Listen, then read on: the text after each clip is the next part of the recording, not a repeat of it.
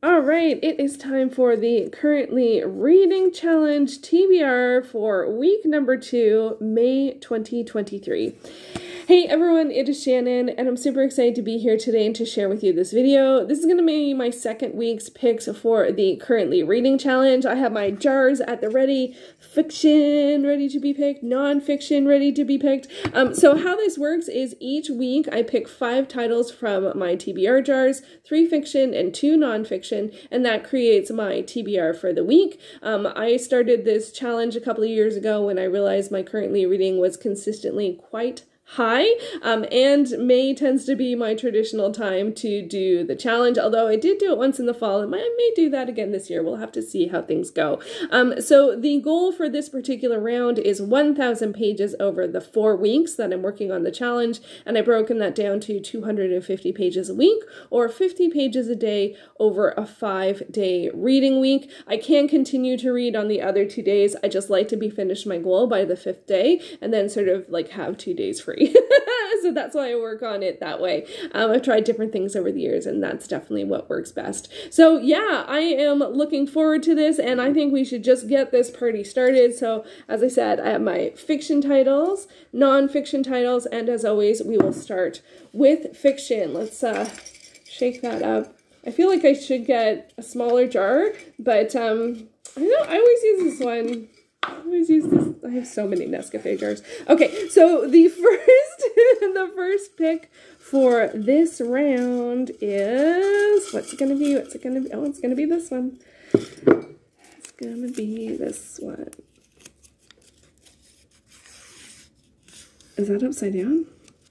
That looks like True Blood Season 2. Okay, I forgot I put this in here. I have 3 episodes left for True Blood Season 2. Okay, so I guess I'll be having some TV watching. So this is in my fiction jar because I want to read the next book in the series.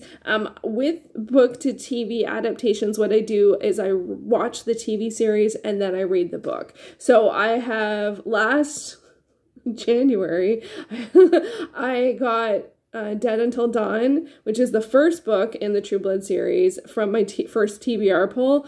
I had already rewatched season 1, so I read the book, and then last spring I started watching True Blood season 2, and I haven't finished it, but I want to go back. I want to finish it so I can read the next book. I actually ideally would like to finish watching the TV series. I've only watched the first 3 seasons. I really enjoyed it when it came out, and then I just didn't have access to it after a certain point because it was on a higher end cable station, and so I didn't have that anymore, but now it is available on, TV has changed so much over the years, and now it's available on a service that you can subscribe to directly. So I am looking forward to watching this. I did watch the episode that I was really looking forward to. There were some themes in this that I wasn't expecting. If you're unfamiliar with True Blood, which I guess is possible, it's an urban fantasy mystery. I wouldn't even call it romancy, but it's very steamy. It's on HBO, so it's got all of the HBO things to 11 for, it's very gory, it's very racy, and I do feel a bit differently watching it now than when I watched it when it first came out. And I responded negatively to some things, and I wasn't expecting that. Anyway, it was it's very, very intense. Anyway, so wow, okay, so I'm going to be watching some TV. Okay, I have 3 episodes left to finish the season, so that is the first pick. Wow, okay, so, all right. Okay, the first non-fiction pick of the week. That might be tough to, well, I will figure it out. The first non-fiction pick is this one.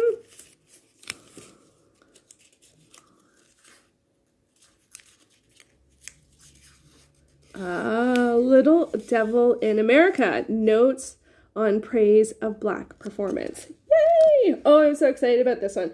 Okay, so this one is, oh, and I forgot to show the True Blood. So there we go. That's from season 2. Actually, I think that's from season 1. No, that's from season 2. Okay, so now the first nonfiction pick is A Little Devil in America. So this is by Hanif Abdurraqib. This is a nonfiction work, and I started reading it, gosh, I think it might have been 2 years ago now. And I'm really excited about this one because it tends to have really long library holds, but my hold came in. So I am looking forward to getting back to this one. I have a fair amount of pages left, 373 pages left on this one, and it's been great so far. And I love reading works about the arts, and so I am looking forward to this one. I've read several works by Hanif Abdurraqib, one about A Tribe Called Quest, and one several poetry collections as well. And he has he has a course on, is it Skillshare? I'm trying to remember where I saw, might be Skillshare. I think that's where I saw him first, as for teaching a poetry class there. Why I was watching a poetry class, I have no idea. It's been a couple years. So anyway, so I really enjoy reading his works, and I am looking forward to getting back to this one. It has been a while. So there we go. Okay, now next fiction title will be, and literally my hold came in like 3 days ago, so I'm very, very happy. All right, fiction. All right, it is this one.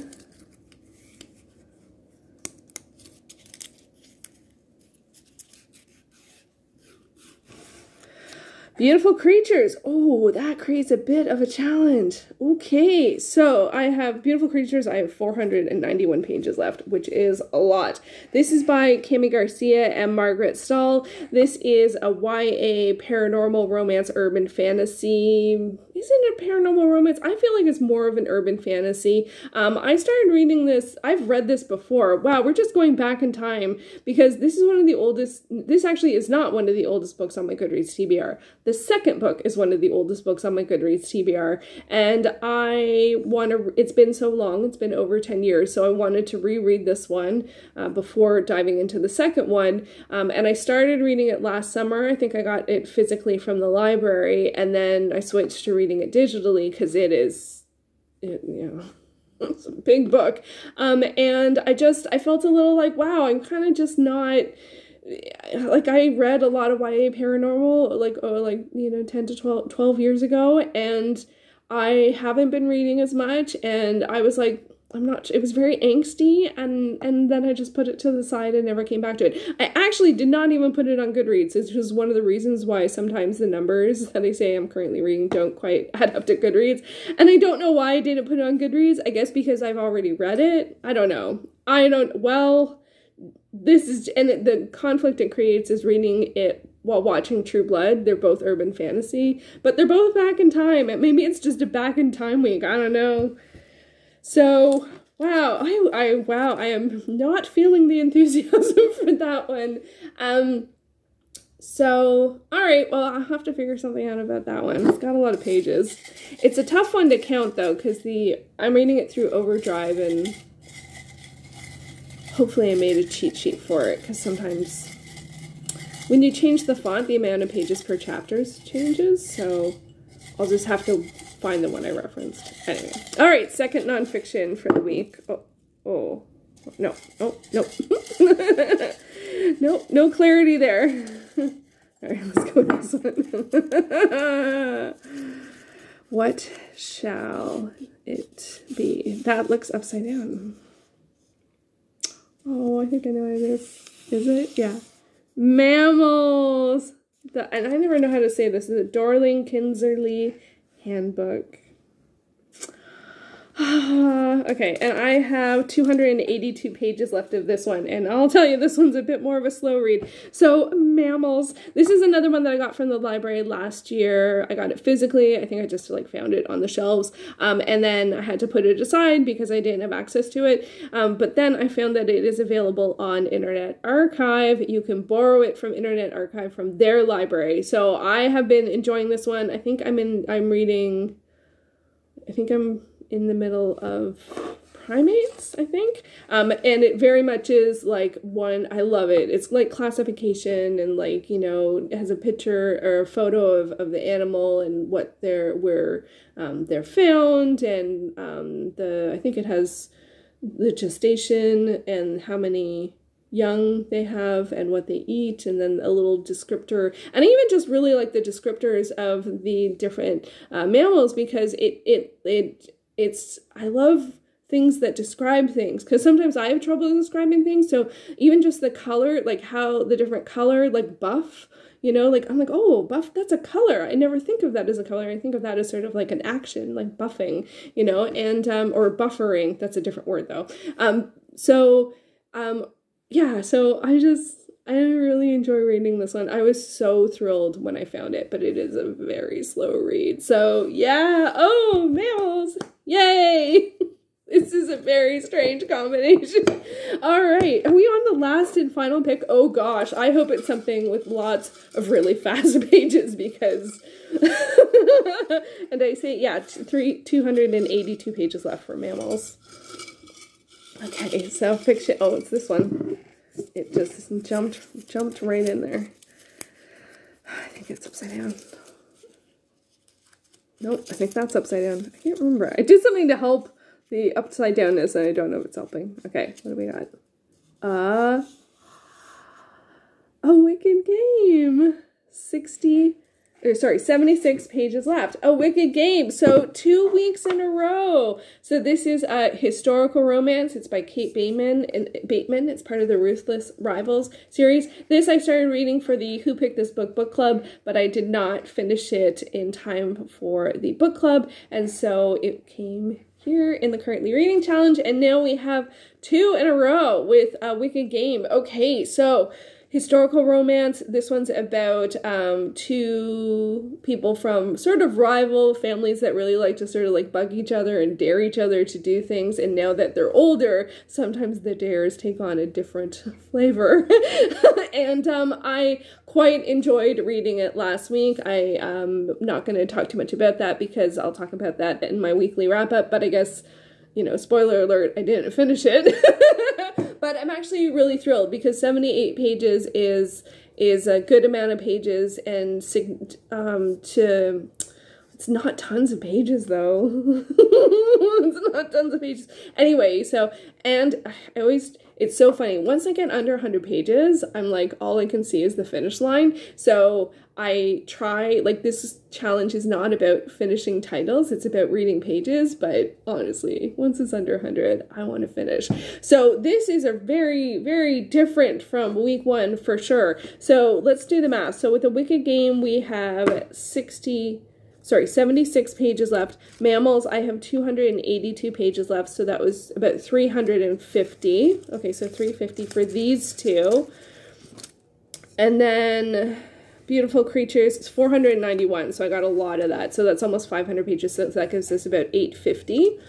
And then The Little Devil in America is another 375 pages. So 850 to 950, 1050, 1050, 1025, I think. Last week I didn't do the math right. I added and then didn't continue to add one of the titles. So over 1,000 pages here, plus 3 episodes of True Blood, which is about 3 hours. This is a very strange combination of things. And also I have 2 romances, 2 urban fantasies, and 2 slower reads. Mammals is a slower read, and Little Devil in America is a slower read, if I remember correctly. So I might have to get a little creative on how I spend my time to get to my 50 pages a day and 250 pages for the week. And now I only have 1 physical book, no digital books. Oh, and I do have a bonus read this week. My buddy read with Izzy and Kay Kelly is coming up. We are reading a new series called, I think the series is called The Flight of the Phoenix. No, the series is called Nathaniel Flood Beastologist, and it's by R.A. Lefevers. I always want to say Lefebvre, but that's not how it's, oh, that's not a great. So this is a kid's illustrated adventure. Are we getting it? story. I only need to read half of it this week. I think it's about 150 pages. So I am giving myself 2 weeks to read it. I certainly do not need 2 weeks to read it, but I just don't want to stress about it. The live show, I think, is around the 26th or something like that, I think.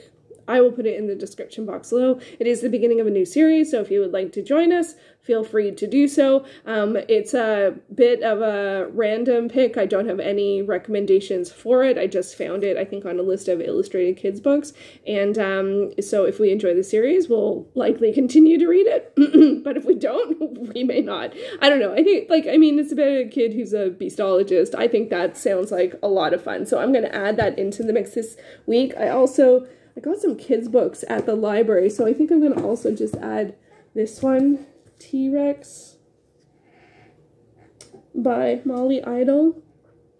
And it's just a kid's picture book about, it looks like some people who invite a dinosaur to tea. So I'm going to add that into the mix. I think I don't want to add anything to too many pages. I think that, and I'm trying to read more kids books this year. So I think I missed the Picture This readathon, but yeah, whenever I go to the library, if they have stuff available on the cart, I buy it. So that was like 50 cents and I'm really looking forward to it. So anyway, so this is a strange week, but they almost always are. So 2 romances, 2 urban fantasies, Little Devil in America, so performing arts nonfiction. I mean, it is a more challenging work, though, for sure, in terms of, prejudice. And in that, so it's a heavier work from that sense. But it also has been very good. So I'm looking forward to continuing that. And then Beautiful Creatures, True Blood, Daring Game, and Mammals. I think that's a pretty good fit. Oh, it's interesting that I get Mammals and Beastology, Beastologist in the same week, and the dinosaur book. I mean, I am just loving kids books these days. It's not even just because they're fast reads, but yeah, see?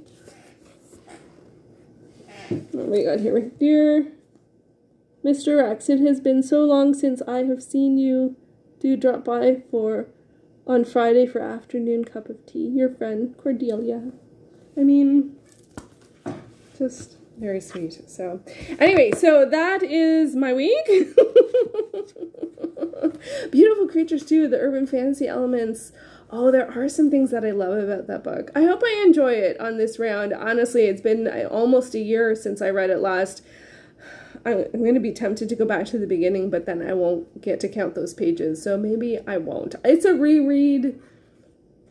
I think I remember it. I don't remember it very well. Anyway, I will figure it out. That is for later today, to sit down and figure out how I'm going to approach these things.